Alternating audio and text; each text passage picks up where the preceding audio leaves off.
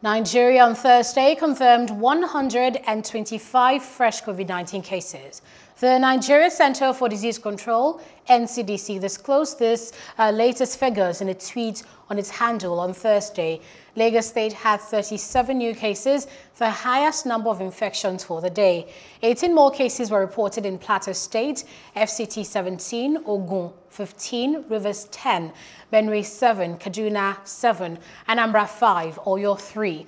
Other states with newly infected persons are Cross River 2, Ondo 2, Edo 1, and Imo 1. The new COVID-19 cases take the total infections in Nigeria to 57,849, out of which 49,098 have recovered. Hello, hope you enjoyed the news. Please do subscribe to our YouTube channel and don't forget to hit the notification button so you get notified about fresh news updates.